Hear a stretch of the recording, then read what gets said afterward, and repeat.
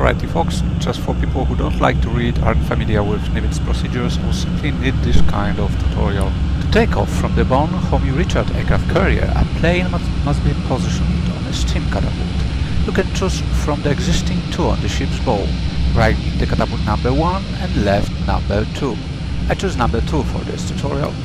While you are closing to it, press Shift / to get flashing helpers showing you where you have to fit your plane's fuselage. You can repeat that as many times as you need. When you are between the helpers, pressing Shift / again will attach the plane to the catapult. You can abort the launch at any moment by pressing Ctrl A. This will detach your plane from the catapult so you could move around freely. I'm not gonna do it in this tutorial. Instead, I will follow the normal launch procedure that includes checking controls of your plane and scanning surroundings to make sure you cleared obstacles.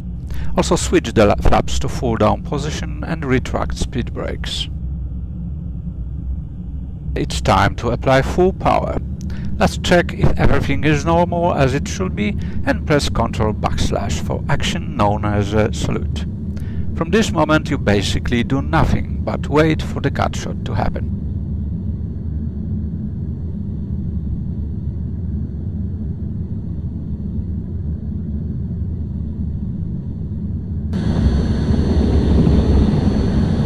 When they finally shoot you off of the catapult, you pull the stick and check for positive climb, then retract the landing gear and flaps. This time I'm gonna do a partial left turn carrier pattern, which means that at this point I'm already on downwind and should have landing gear flaps and tailhook deployed. Let's do this quickly. Remember, a shortcut for lowering the tailhook in your plane is Ctrl H. Now it's time for left 180 towards the carrier heading. While I'm doing it, you can see me doing a lot of cross-checking with the position of the carrier. This is to make sure I know where I'm flying in relation to the carrier and to not overshoot the groove, as they call the last part of the landing pattern, which is aligning your plane to the landing deck. While turning, it helps if you control the descending rate. The idea here is to level the plane's wings at about 1/4 to 1/2 mile behind the ship, with the altitude not higher than 200 meters.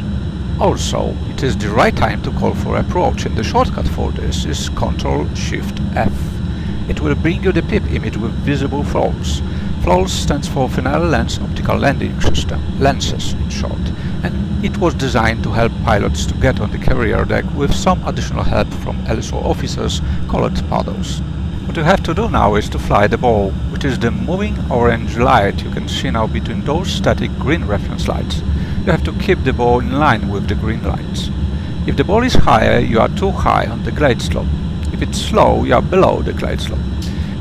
Okay, it's time to focus yourself on touchdown. You may perform a little flare while cutting power if you are too fast, or little high, but only to apply full power again on touchdown, just in case you missed a wire.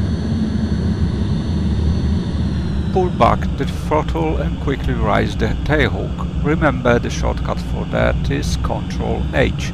Clear the landing area and taxi to the elevator or parking spot of your choice. You can check landing statistics now if you want. Shortcut for this is Ctrl T. You can exit this panel either by clicking the OK button or pressing Escape key. That's all folks, I hope you enjoyed this tutorial. Fair winds and calm seas, pilots. Let's go!